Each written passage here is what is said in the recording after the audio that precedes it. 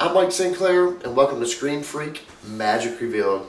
In today's video, as promised, I've had a lot of requests to do some levitations without the use of strings or invisible threads. I know a lot of you guys don't have access to that, and some of you may not be able to afford them, and that's no problem, because today I'm going to show you guys another awesome levitation that does not involve any strings at all. It's great for restaurant magic, and it's pretty much impromptu. So if you guys are ready, let's check it out. Okay guys, here's the effect. We're going to be using an empty cup. You can get these pretty much at any restaurant. They're going to pretty much have the same size cups. You can pass it out for examination. You can even borrow it, which is really cool. And what's really cool about the end of this is you can hand it out for inspection afterwards, and they're not going to see anything. So check it out.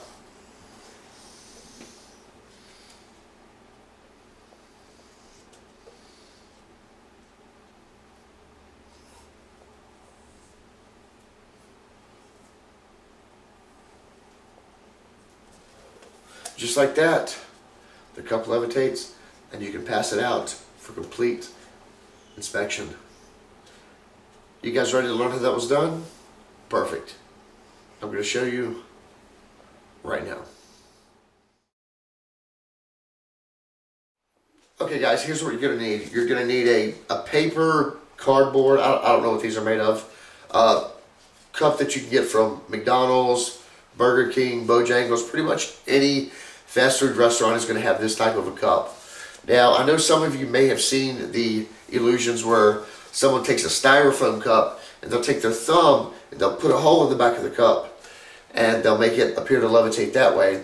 But the problem with that is when you're done, you can't hand it out for inspection, so it kind of really ruins the trick.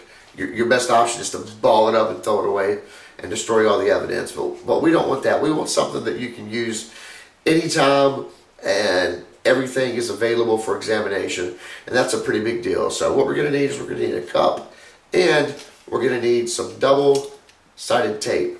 Now this is a Scotch brand. I picked this up at Kroger for just a few bucks. You can get it at Walmart, any craft store. You can even get it at a dollar store, probably for $1. Now what you want to do is you want to pull off a piece about 1 inch long, and you want to stick it right across your thumb. I don't even know if you guys can see that, but if I move my arms fast, you're definitely not going to see it. So we're already set up here. This is the setup. We get the cup, we borrow it, we get our own, it doesn't matter. If you want to really sell it, you can put the lid on it, have a straw coming out of it to where it looks like it's actually full. Now here's what we're going to do. With the tape on our thumb, we're going to press it right against the back of the cup. Now I recommend not going any more than halfway up, because once you get to that point, there's a possibility that the tape is going to stick to the cup when you pull it off, and you can't hand that out for examination because you've given away the effect. But we're going to go a little less than halfway down. And in position like this, we're going to be able to hold it by our hand, and it's going to stick. Okay?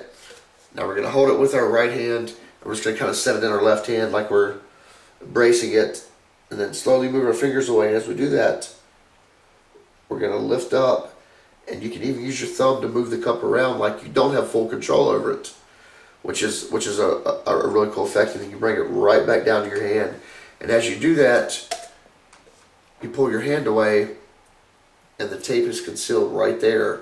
So this is completely, immediately available for examination. There's no holes in the back. They're not going to see any trickery. And as they're looking at that, you're simply going to take your index finger, peel that tape away, drop it in the floor, put it in your pocket. If they want to look at your hands later, you're completely clean. And that is a no-string levitation. You can do pretty much anywhere, anytime. Okay guys, that was the video. I hope you enjoyed it. I hope it was easy to follow, and I hope you will practice this and perform this on your next outing. Before we go, I want to make sure you check out my man Frankie Faux TV's Magic channel on YouTube. I'll include a link so you can check that out.